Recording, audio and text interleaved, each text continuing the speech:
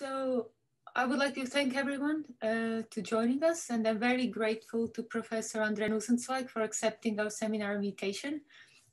So he's a true leader of DNA repair field, and many seminal discoveries in the field come from his lab. I would also like to kindly ask everyone if they could mute their microphones.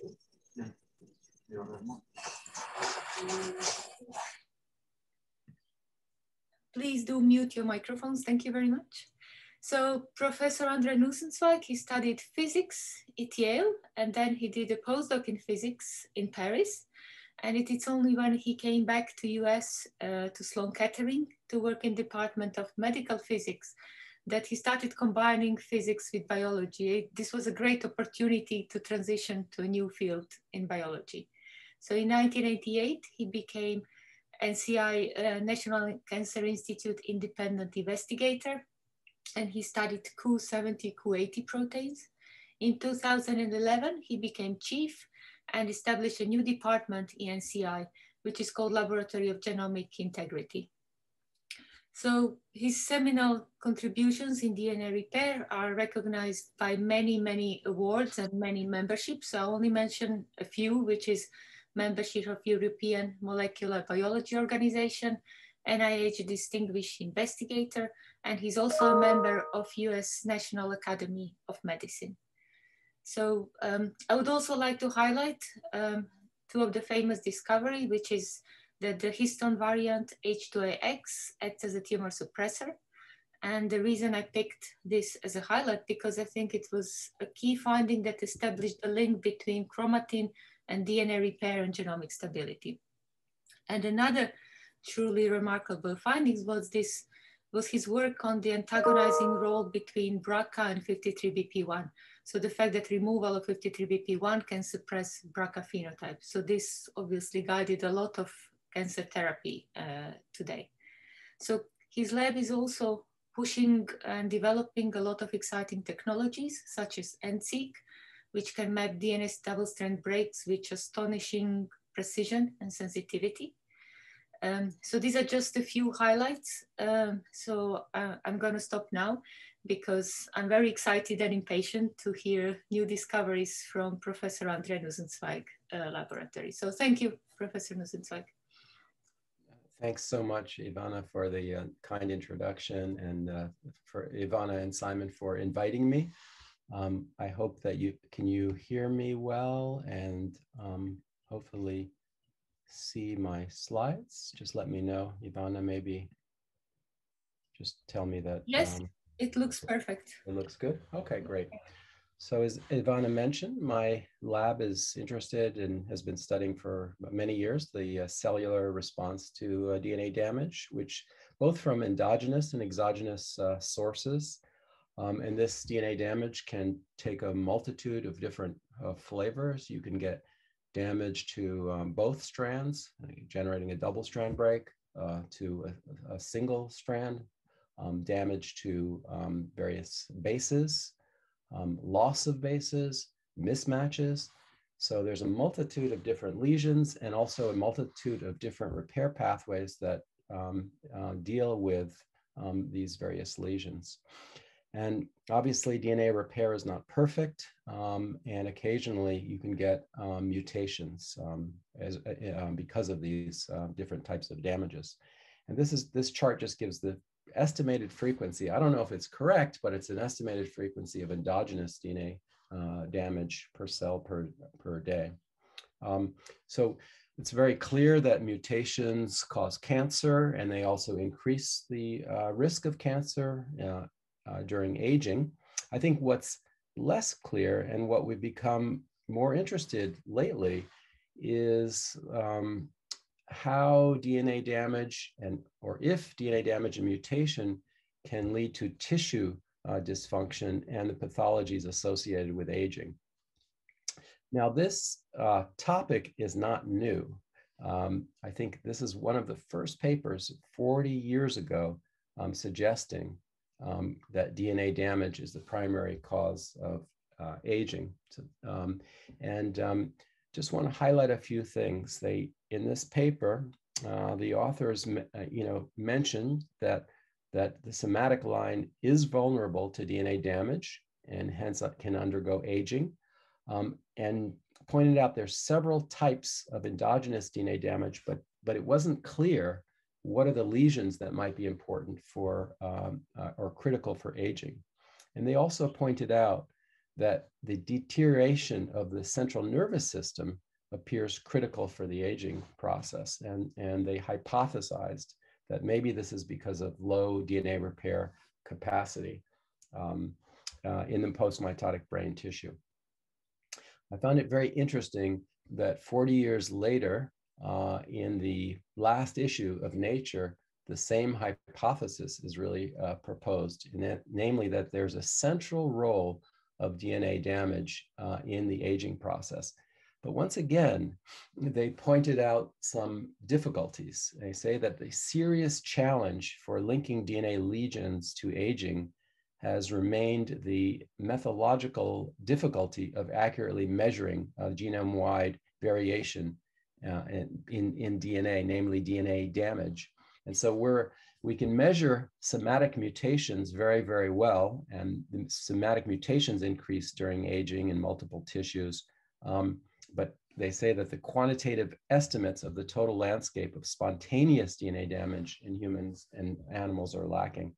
So this is the task, this is what I wanted to discuss with you today, our recent study about spontaneous DNA damage in the brain. This is the problem that we tackled. And it was a complicated problem, not only because of the technical difficulties that have been around for 40 years, but also I think the extent of DNA damage in this tissue, at least what would one would predict. The brain consumes probably more oxygen than other tissues because of its high activity, and oxygen leads to free radicals that can damage cellular constituents, including DNA. And again, this type of damage could be many different forms, and you would predict that the DNA damage would be widespread throughout the gene, throughout the whole genome. And I think the take-home message today that I'd like to tell you is that indeed we found that there's widespread DNA damage in neurons, but strikingly, this DNA damage was localized to specific regions of the genome. And that was very, very surprising result for us. So neurons are special and different from some other cell types because number one, they don't proliferate, and number two, they don't rejuvenate themselves. So they're hanging around throughout the life of an individual, and they are susceptible, we think, to all of this presumably oxidative DNA damage. And that has been hypothesized for more than 40 years to lead to neuron degeneration and neurodegeneration. And one of the mechanisms by which this can occur is indeed if the DNA repair pathways are not faithful and you get somatic mutations. And as I mentioned, somatic mutations are measured very well. In a recent paper, it was estimated that with current technologies, you get about 15 errors by whole genome sequencing per genome, which is probably lower than the somatic mutation load. And several studies really pioneered by Chris Walsh's group at Harvard utilized whole genome sequence of single neurons from postmortem brain to study mutations, these somatic mutations, as a function of age. And they had very interesting findings. Number one, they found that when you're born, neurons from newborns carry about 500 to 900 already somatic mutations, and these increase with age at a rate of about 20 to 40 somatic mutations per cell per year. And what was very interesting is that the mutations didn't appear to be random, but they seemed to be targeted mainly to open chromatin a lot of promoters and enhancers, and this is where the mutations were really dominant. And this was interesting because it was distinct from cancer genomes, where the majority of mutations are actually enclosed, inaccessible chromatin. And they utilize these mutations to determine, just like they do in cancer, they looked for mutational signatures that might reflect the DNA damage that was occurring in these neurons. And what they found is predominantly two signatures that increased with age. And one of them is the cytosine deamination signature, basically a C to T, frequent C to T mutations, possibly because of spontaneous deamination. But also they found this oxidative DNA damage signature. So, in conclusion, they said that there is age-related mutational signatures of both deamination and oxidative stress, possibly because of misrepair, likely because of misrepair of these types of damages. So in this talk, I'm not really going to be speaking about mutations, but rather the potential source of the mutations, namely DNA damage. And we're going to address a couple of questions. Number one, what form of endogenous DNA damage actually accumulates in postmitotic neurons? Can we address this question? What is the source of this damage and the mechanisms of repair? And do the lesions accumulate throughout the neural genome or at specific loci? I already told you the answer, that strangely they accumulate at specific loci. And then I'm going to speculate about how these lesions in neurons are actually linked to mutation and neurodegeneration. So to do this study, we really needed a robust source of neurons. And for this, we collaborated with a terrific investigator here at NIH, Michael Ward, who is a neurobiologist. And he has a system in which he uses iPS cells derived from a donor, and he induces the differentiation with a single transcription factor named neurogenin 2. So this is inducible by doxycycline, and then upon transcription factor activity, these iPSCs rapidly differentiate into neurons. Already by day 7, they already have these axons, and they're fully differentiated by day 28. And these are excitatory neurons that are produced by neurogenin 2. It's pretty magical how a single transcription factor can, transform iPSCs into neurons. And, the one thing that this so-called pioneer transcription factor does, it actually somehow gets recruited to normally inactive enhancers in the iPSCs. And through a series of steps involving chromatin remodeling, loss of DNA methylation, which silences enhancers, and removal of repressive marks, you kind of magically get neuron-specific gene expression, and then the cells are transformed into neurons. Very fascinating. But now that we have these neurons that Michael Ward generated, our goal was to measure DNA repair and DNA damage. But how do we measure it if we don't even know what type of DNA damage is present? So that's the conundrum. But we took basically the playbook from how people were measuring DNA repair in the 1970s, because one common thing about all different DNA repair pathways is that they excise the lesion, the strand containing the lesion. They get rid of it, and then they synthesize the DNA off of the undamaged template. This is common in most DNA repair pathways. So what they were doing in the 70s is adding a tritiated thymidine to incorporate during this DNA synthesis, after which there's ligation. And you can see that after UV irradiation, you get spots from an audio radiographic assay, and these spots represent the sites of DNA synthesis, which is presumably the sites of DNA repair.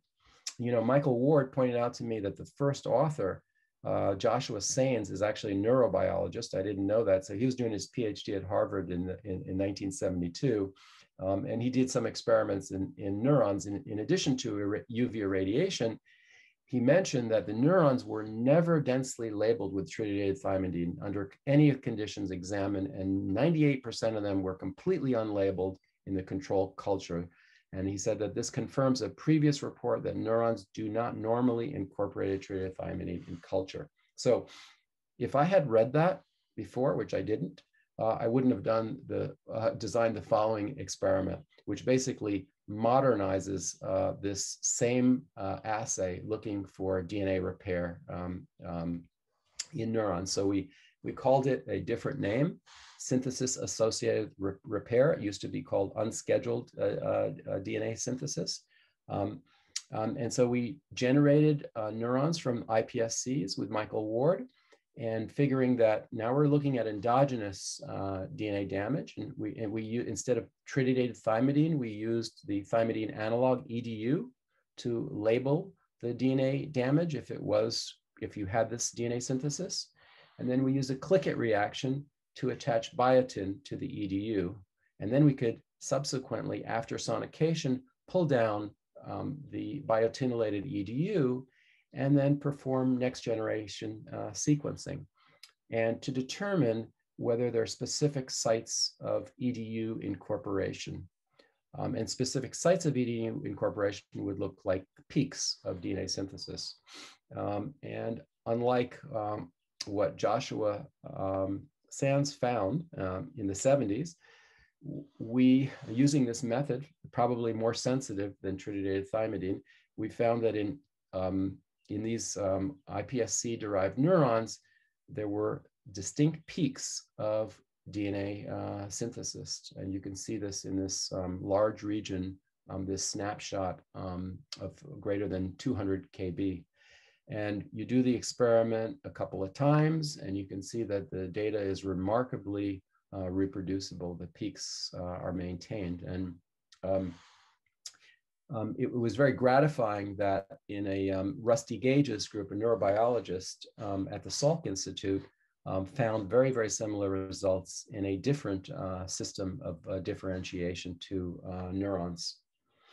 And these peaks occupied just a small fraction of the genome. Only about 2% of the genome was associated with these peaks of synthesis. So they're very, very specific. And I want to make a point here that they're recurrent, right? So if DNA repair synthesis was all over the genome, if it was random, it would be present, but we would see no peaks. It would look like noise to us. And of course, if there was no DNA synthesis, we wouldn't see anything either. So, the brain and neurons are not only, it's not the only tissue that consumes a lot of oxygen. If you just look at oxygen consumption, it's pretty prominent in the heart and muscle, those are the two top oxygen consuming tissues. And the great thing is that we can differentiate iPSCs to different cell types. So when we differentiate iPSC to skeletal muscle, using a very similar setup, but different transcription factors, we can then perform our so-called SAR-seq in skeletal muscle. And we're really surprised that in contrast to neurons, and this is the entire chromosome 7, where you see very, very distinct peaks all over chromosome 7 in the neurons, we see absolutely no synthesis in muscle.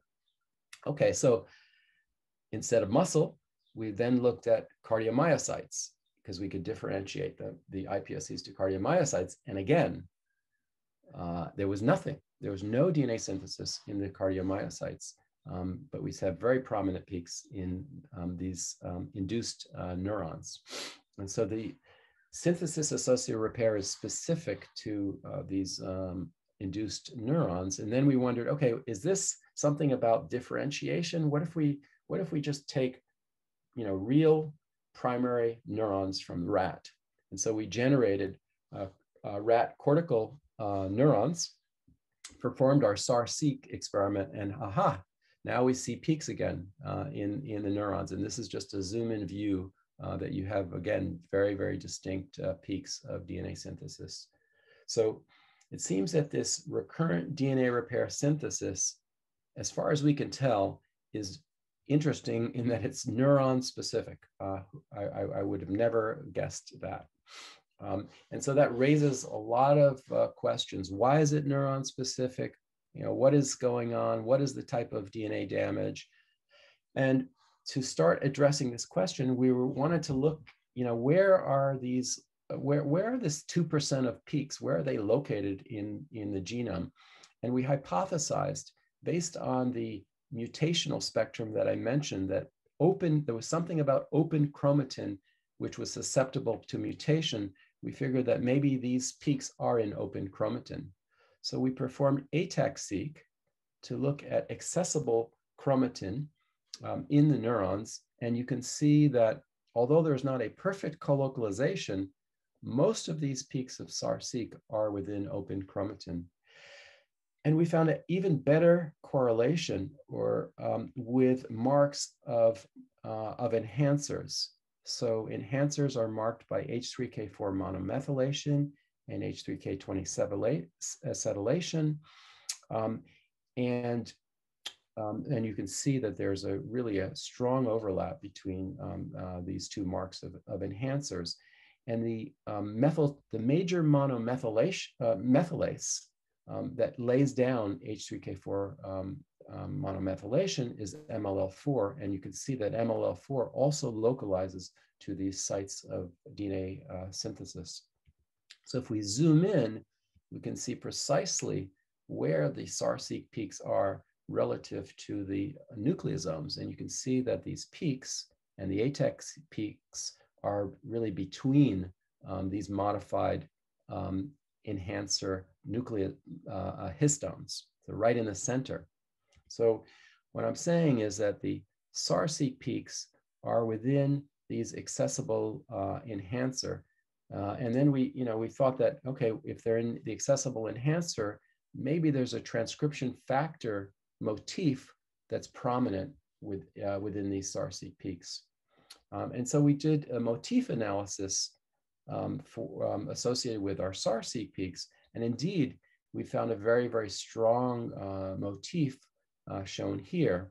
And this was, and then we found that this was associated with a transcription factor family called the one-cut family. And this is showing the motif for the one-cut-1 transcription factor. And it was present in about a quarter of our SAR-seq peaks. And moreover, this motif was present within the center of our SAR-seq peak. So right in the center of our SAR-seq peak, there is a very, very strong transcription factor motif. The only problem was, at least for me, was I never heard of one-cut-1. I had never heard of it, but you go to PubMed and immediately found an interesting paper suggesting that this transcription factor of the family of the one-cut induces characteristics and remodeling of chromatin accessibility. So it may be involved in chromatin accessibility.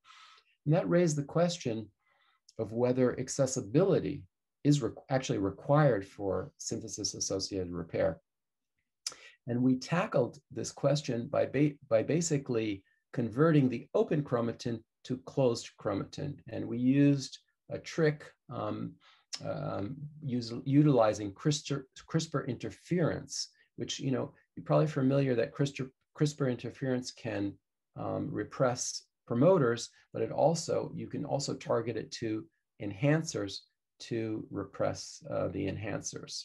And so in this method, you have the dead Cas9 fused to this repressive crab domain, and then you just target it to enhancers.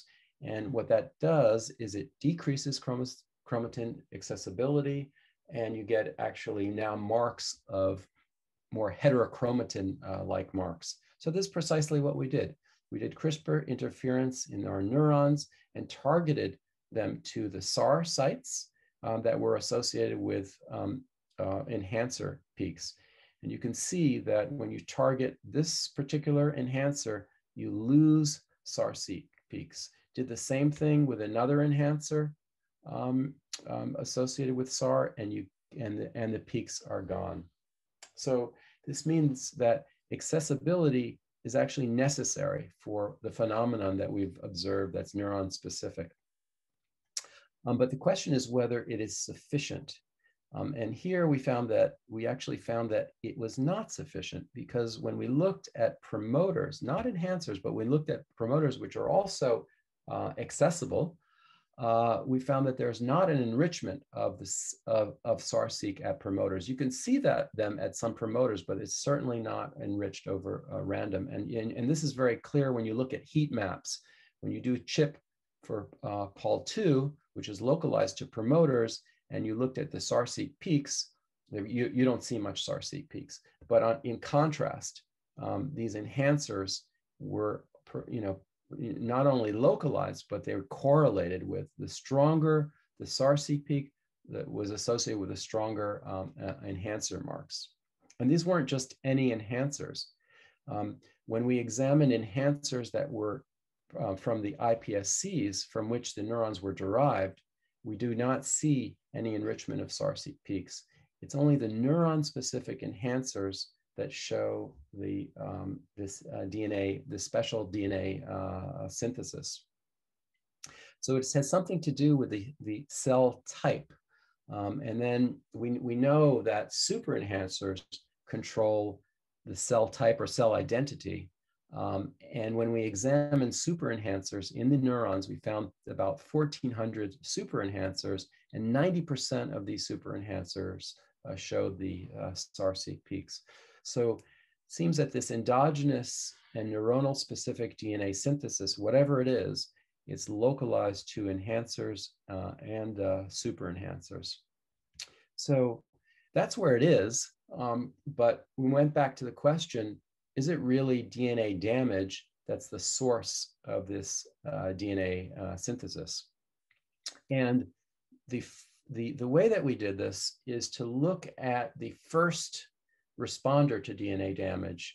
It's sort of a universal responder to DNA damage is the recruitment of the poly-ADP ribose polymerase, PARP, which responds to all different types of lesions and is involved in most of the, or all of the DNA repair pathways.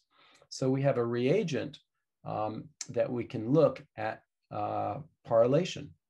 And so we just take these neurons and stain for ADP ribosylation, PAR, and you can see immediately in these undamaged neurons, there are specific foci for PAR, which we think represent sites of DNA damage. When we treat the cells with MMS, alkylating agent that produces multiple lesions and single strand breaks predominantly, you can see that there's widespread PARylation. So, that raises the question of whether there are preferred sites of DNA repair, which we measured by the SAR, or there are actually preferred sites of DNA damage. So I illustrate that here. So it could be that there's DNA damage everywhere in theory, but there are preferred sites of DNA repair, or it could be that the damage is actually localized to these special sites, and the repair happens at these sites as well. And so to try to tackle this problem, we produce damage everywhere by MMS, as I mentioned before. So here you'd have damage everywhere, including at these special sites. And when we did our assay, we noticed that you actually get more EDU incorporation upon MMS treatment. So there's more DNA synthesis, okay? And so the question is, does this increase or decrease the site-specific SAR? You could imagine that it could increase the SAR even if there's damage everywhere. If there's repair at preferred sites, you'd get increase in SAR signal. However, if there is you could also imagine that you would decrease the signal because it would just be, it would basically look like random damage everywhere. There'd be repair everywhere, and it's just noise. And this is exactly what we found. When we treat the cells with MMS, this completely wipes out the specific signal because it's washed out by the damage that's everywhere. So we conclude that the enhancers, and I'm going to show you more evidence for this, are associated with preferred sites of DNA damage. It's not like there's damage everywhere and it's ignored and there's special sites of repair. So the first clue of this is that the sites of correlation were distinct. There was distinct foci indicating that maybe these are special sites of DNA damage. And so we actually developed a chip assay with our anti-PAR reagent. And you can see that although the signal is noisy, there is a strong colocalization between the PAR signal and the SAR-seq peaks. So both the SAR and the PAR are focused on the enhancers. But that doesn't, since correlation responds to all different types of lesions, it doesn't really tell you what type of DNA damage. As I showed you in the first slide, there's many types of DNA damage, oxidative DNA damage, single-strand breaks, double-stranded breaks, abasic sites, and cytosine deamination is very frequently. And any of these lesions could attract the PARP enzyme, and it could lead to synthesis-associated repair and also, of course, mutation. So we know pretty well how to measure double-strand breaks using the gamma H2AX antibody, and in non-treated neurons, we didn't see any evidence of gamma H2AX induction. Of course, you can induce gamma H2AX with a treatment with etoposide, but in untreated neurons, we didn't see any gamma H2AX. We also performed our assay that Ivana mentioned, and seq, which maps double-strand breaks, and we found no evidence of double-strand breaks associated with these SAR sites. I'll be speaking a little bit about that NSeq assay in a moment, but whatever we did, we could not see double-strand breaks in these cells. So then we wanted to see whether there could be single-strand breaks. And single-strand breaks are repaired by a pathway involving PARP, which recruits the scaffold called XRCC1, which facilitates the repair by promoting end processing and also gap filling by polymerase, mainly Pol beta, and ligation by ligase 3. And interestingly, defective single-strand break repair has been exclusively linked to neurodegenerative diseases. So that single-strand break repair and single-strand breaks seem to be a very good candidate, but there's no evidence there are any site-specific single-strand breaks in neurons before. So we developed an antibody that recognizes the XRCC1 scaffold that's critical for single-strand break repair. And you can see by the chip assay, there was a pretty good co-localization between XRCC1 and our SAR-seq peaks, indicating that there's actually single-strand breaks that accumulate at these sites. And not only do we see accumulation or co-localization, but again, there's a correlation. The stronger SAR-seq peaks had stronger XRCC1 chip and stronger PAR signal. So we're seeing what we think are site-specific single-stranded breaks in the human in these human neurons. But we wanted to go to determine if we can look at this at higher resolution. Where are the single-strand breaks actually localized within the enhancers? And so to do this, we had to develop a measure of single-strand break. And so we, a sequencing-based method to examine where the single-strand breaks were, because there was not really a method available. So we developed a method called S1-NSeq, which took advantage of the S1 nuclease that can cleave the single-stranded regions and convert them to double-strand breaks which in turn we detected by our NSeq method. So basically, we take the neurons and put them in a plug, remove protein and RNA, and then use the S1 nuclease to convert the single-strand breaks into double-strand breaks. And if there are double-strand breaks, then we detect them by NSeq. And in this method, what we do is ligate hairpin biotinylated adapter to the ends after polishing off the ends. And then we just pull down and sequence the ends. And usually, if there's a double-strand break, you have a left end and a right end. And this will be reflected in the sequencing reads from the bottom and the top strand. And so to test, to develop this method, we generated a DOX-inducible Cas9 nickase that we could nick specific sites in the genome, and then used our S1 NSeq to see if we can detect double-strand breaks. So we arrested the cell line in G1 cell, and we targeted 3 different guides to a region in this cell line. Without doxycycline, Cas9 nickase was not expressed. We didn't see anything, but upon doxycycline treatment, you can see that there's basically three peaks with left ends and right ends. And so we think that the assay worked very well. And then we just applied it to our non-treated, into our neurons. And we were pretty disappointed, actually, because we didn't see anything. We see our SAR-seq peaks, but there's no signal for S1 NSeq. And then we were thinking about this, and maybe we thought, well, maybe because we can't catch it, we can't catch these single-strand breaks. The repair is just too fast. We can incorporate EDU and detect SAR-seq, but catching single-strand breaks before they ligate is very, very tricky. So we wanted to slow down the process, and so we used a trick with chain-terminating nucleotides. So these dideoxynucleotides can halt DNA polymerization. Once they're incorporated, you can't get any further polymerization. Then you think that there could be a gap that would form.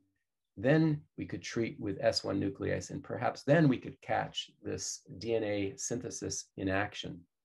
And indeed, that was the case. When we treated the neurons with these chain-terminating nucleosides, we could see very, very distinct peaks, bottom and top strands, and there were clusters of these single-strand breaks that, remarkably co-localized with these more broader peaks of DNA synthesis.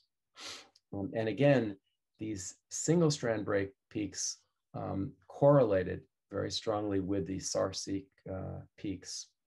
So it seems like there's endogenous single-strand breaks associated with these enhancers. And so because this is nucleotide resolution, we could then characterize precisely if there was any enrichment of particular nucleotides at these peaks. And what we found is that there was a very strong prevalence of GC nucleotides precisely at these single-strand break peaks. And then when we looked back at our SAR-seq data and just looked at GC content, we can see that there's a strong enrichment of GC dinucleotides at the SAR-seq peaks, consistent with our nucleotide resolution view that these are the predominant kind of signature of these single-stranded breaks. And I'm going to come back to this point in a little while, but first I wanted to talk about the actual single-strand break repair pathway that's involved, because it's pretty unusual. As I mentioned, the simplest way to repair the single-strand breaks is through this pathway involving PARP, recruitment of the scaffold XRCC1, and then one nucleotide fill-in and ligation by ligase 3. So we could use CRISPR interference and inhibitors to knock down, decrease this single-strand break repair pathway. And what we found very surprisingly is when we use the PARP inhibitor, also when we knock down PARP1, you didn't decrease the SAR-seq signal, you actually increased it. When we decreased XRCC1 expression, you didn't decrease, but you increased the SAR-seq. Same thing with Pol beta. You knock down this polymerase and you increase SAR-seq. And you can guess what happens with ligase 3. The same story. We always get an increase in DNA synthesis. And then speaking to Keith Caldecott, who is also a collaborator on this project, he told us that it's not that simple. There's short patch repair of a single nucleotide, but there's also long patch repair in which you have there's some trouble just with a single strand, repairing this single nucleotide, and then you have to go to a pathway involving strand displacement, in which maybe 20 or so nucleotides are incorporated. And this is precisely where we think we're getting our EDU incorporated into the DNA. We think that the SAR really reflects long patch single strand break repair rather than short patch repair. So we think that endogenous single strand breaks and neural enhancers are frequently processed by this strange long patch single strand break repair pathway for some reason. And then finally, we were wondering, why is all of the action at enhancers? Why is this enhancer specific? Why is this damage targeted to enhancers versus promoters or anywhere else? And we had a couple of clues. One of them I just mentioned is that GC dinucleotides are really the prominent nucleotides at our peaks. And one thing that I mentioned earlier is that these regions have to be open. To going from an inactive enhancer to an active enhancer, you have to open up the region. And one way that one necessary event is you have to demethylate cytosine residues at these CG dinucleotides. So we're starting to think, okay, maybe we have single strand breaks because of active DNA demethylation. And indeed, during active DNA demethylation, single strand breaks are an obligate intermediate. So this process is mediated by the TET enzymes that erase the methylated cytosine to produce a normal cytosine. But this goes through various different intermediate steps in which the methylated base is oxidized to hydroxymethylcytosine, formal cytosine, and carboxyl-cytosine. And these two intermediates, 5FC and 5CAC, are recognized by thymidine DNA glycosylase, which generates an abasic site, which then is attacked by the AP endonuclease to generate single-stranded breaks. So if this is the process that happens, it would be associated with single-strand breaks. As I just mentioned, when you have 5FC and 5CAC, this is recognized as an aberrant base, and you get AP endonuclease cleavage, and this is where the single-strand break is generated, and it's finally filled in by DNA polymerases. So the fourth clue that this might be going on is the observation by Nat Heinz and others, is that this active DNA demethylation mediated by the TET enzymes is very, very active in postmitotic neurons. They claim that it's 10 times more active than in peripheral cell types. And interestingly, the maximum accumulation of DNA demethylation of these intermediates is at enhancers. So this all fits together. So that means that we've got to look at DNA demethylation. And that's exactly what we did. So these are the SAR-seq peaks I mentioned that co-localize almost perfectly with the single-stranded breaks measured by DDN-S1-N-seq. And then we looked at these intermediates, 5-hydroxymethylcytosine. And you can see that they're broader peaks, but they co-localize very well with these single-stranded break peaks. And you can see this on the heat map as well, that the SAR-seq, the single-strand breaks, co-localize and are correlated with these intermediates of active DNA demethylation.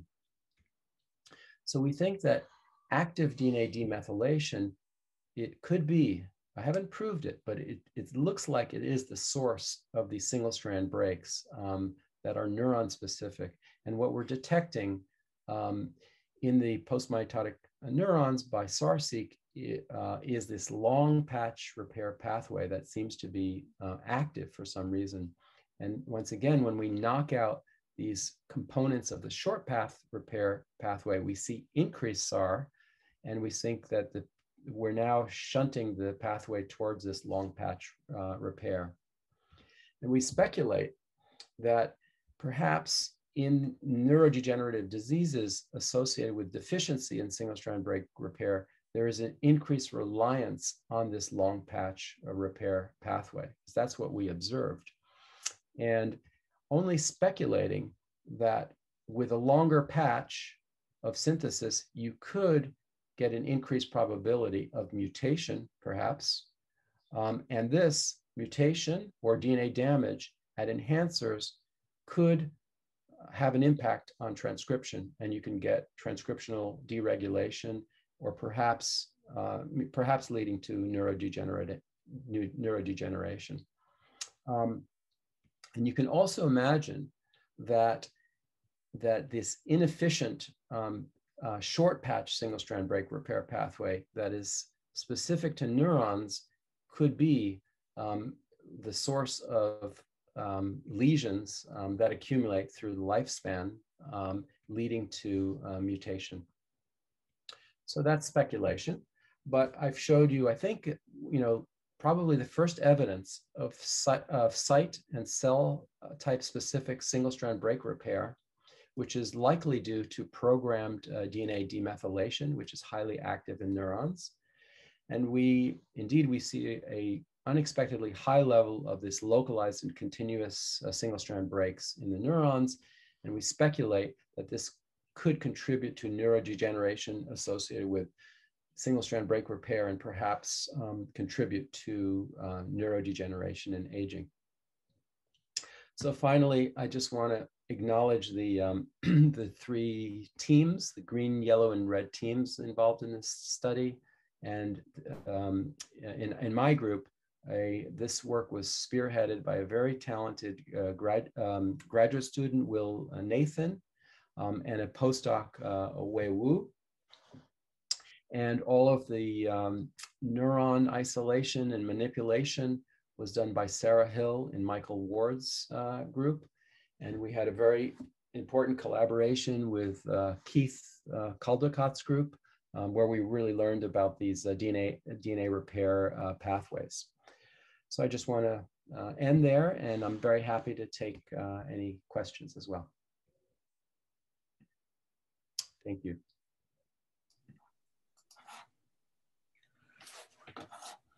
Thank you, Andre. This was really fascinating. So I'm really excited about your finding, because usually I imagine the damage is quite random, and you show that it's quite localized.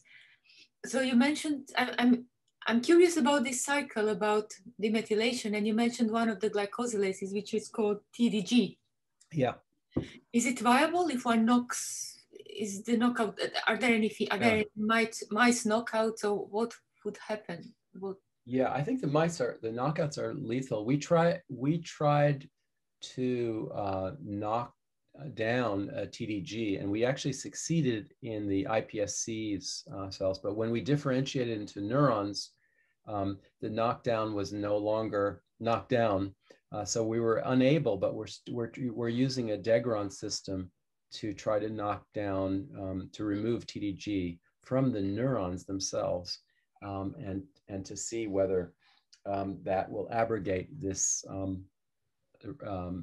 this detection of DNA synthesis and single-strand breaks. But we don't know for sure whether TDG is involved, but that's a very strong candidate that's necessary for the single-strand breaks. And if you were to take these neurons in a dish, or the rat neurons that are of different age, maybe the younger, and would you expect to have different profiles of those? Yeah, so that's a great question because it gets to whether this DNA demethylation is a one-time thing and happens because you want to differentiate the cells to neurons, or is it a continual process? I should mention that the DNMT1 is also highly expressed as the same time as the DNA demethylase, as the TET enzymes.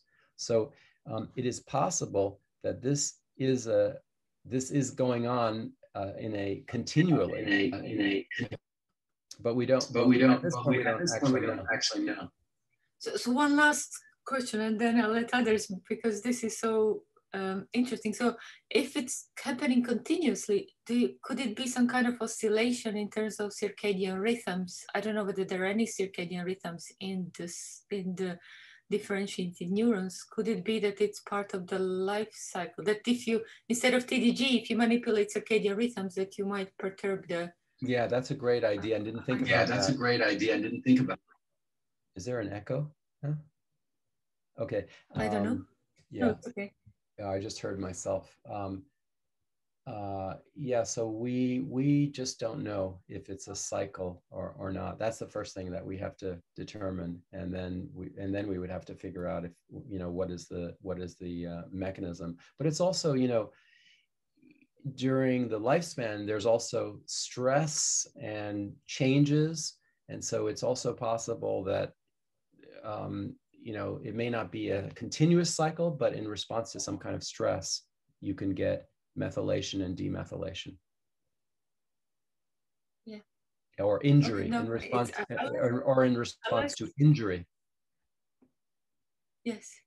So yes, because I thought maybe those transcripts oscillate for one cut transcription factor. I'll let other people ask the question. So please, could you raise your hand or unmute? Does anyone, I see a lot of questions in the chat, but I cannot see anyone hands up.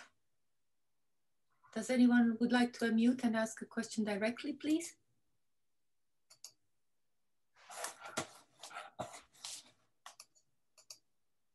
If not, I'll start reading the question. So the first question was from Martin Welch, who says, "Hi Andre, fantastic talk and project. Did you try depleting FEN1 to try to limit long patch SSB repair, or perhaps depleting another long patch repair protein?" Yeah, we didn't succeed in knocking down FEN1, so didn't have luck with that, didn't have luck with PCNA, haven't been able to really manipulate the long patch pathway, but with a very high dose of acetylcholine, we did see a decrease in the SAR-seq peaks. But so we don't know the polymerases involved, but that was the only manipulation that that was so far we've been able to succeed to decrease this long patch repair. And of course, you know, closing up the chromatin also decreased the SAR-seq peaks as well. Okay, thank you very much. Next question is by Paola Scafidi, who says, "Great talk related to Martin's questions. Can we infer for both short and long patch repair to push the system and estimate the extent of damage that starts to affect cell function? Example, changes in neuronal markers or functional traits of neurons?" Yeah, so that's a great, hi Paula, that's a great question.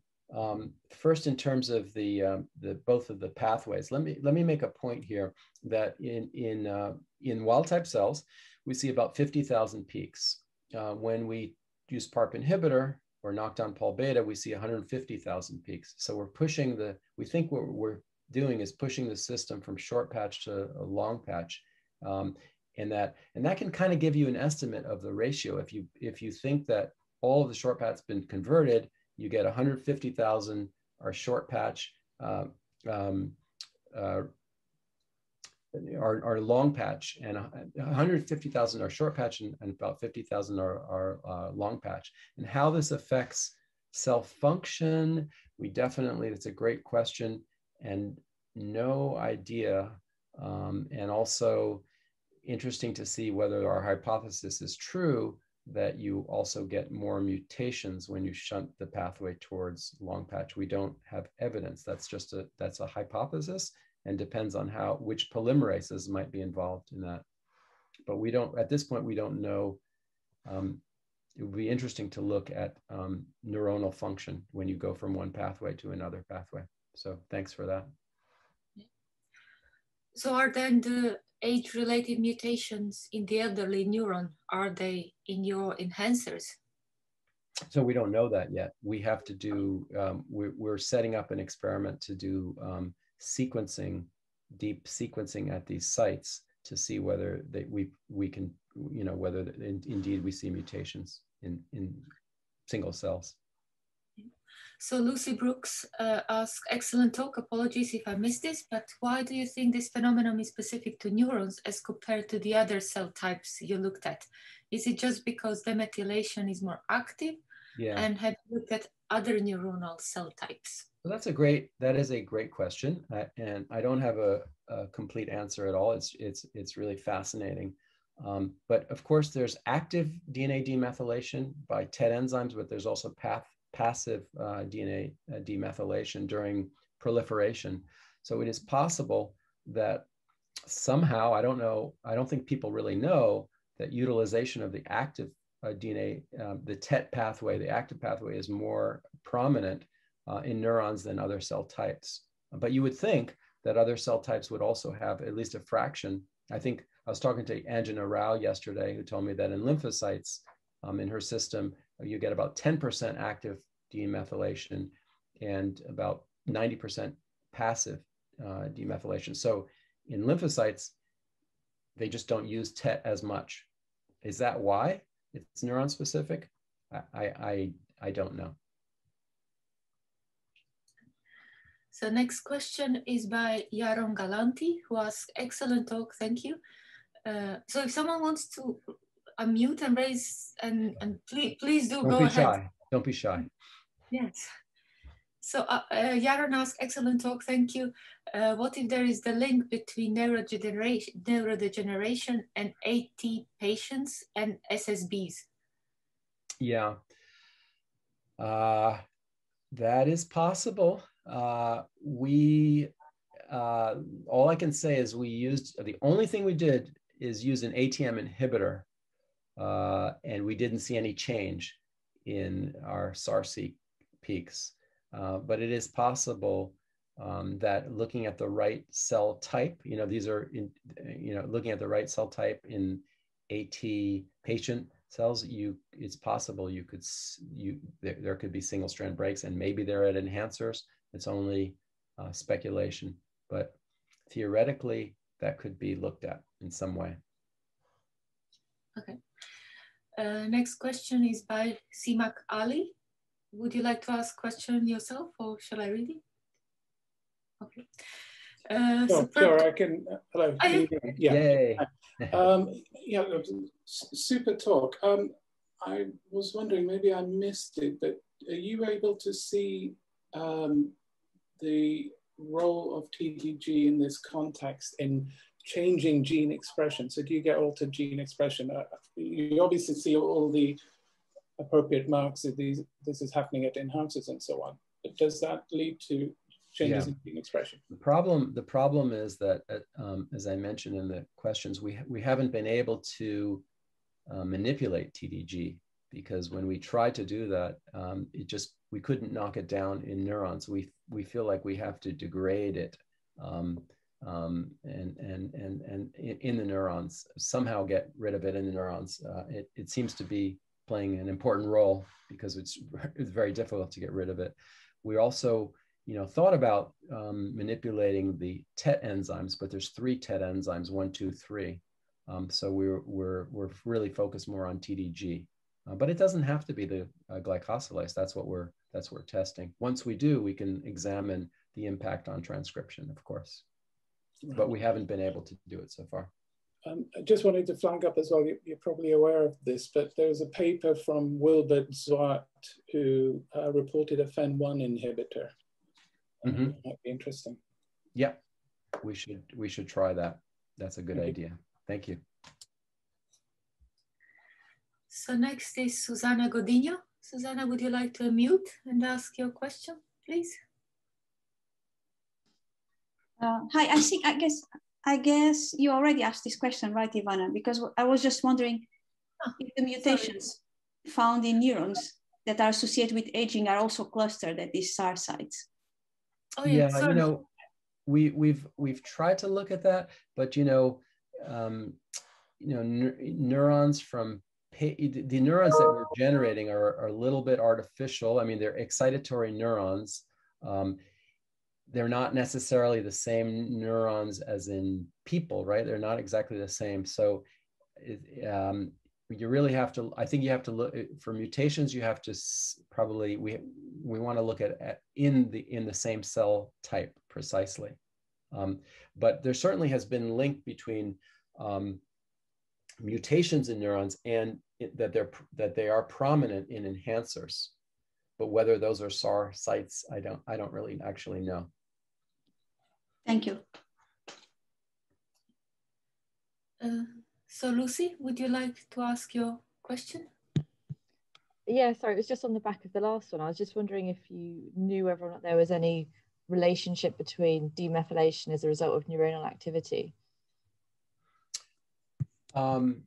You know, we don't see a correlation with, usually these are, you know, we don't see a correlation with transcriptional activity necessarily with the SAR-seq peaks, but we haven't actually changed neuronal activity, manipulated that, and see what happens to our peaks by inducing some kind of transcriptional change. So I don't think that we actually know that. But that's an interesting question for sure. Next question is by Niels Gallo. So Niels, would you like to ask a question yourself? Yes, of course. Thank you very much. I don't know whether my question is absolutely irrelevant, but I just ask myself whether there are specific genes located at those SAR hotspots. Because it would be also interesting to know that regarding the question from Ivana, whether they are regulated cyclical or oscillating, or if it's one in a life moment regarding this differentiation to a neuron. Yeah, you know, so the SAR-seq peaks are usually at enhancers, and but those enhancers are associated with genes, right? And we've been able to link many of our peaks with specific genes that are indeed expressed. So, anyways, these enhancers are functional. We do know that they're functional enhancers, that they regulate, and we know which, you know, to some extent, which genes they regulate. But I'm not sure if that was your question. But they're not. Sometimes they're in gene bodies, but they're still enhancers. Yes, I just meant if these genes regulated by the enhancers are, for example, specific for neurons, or are they general?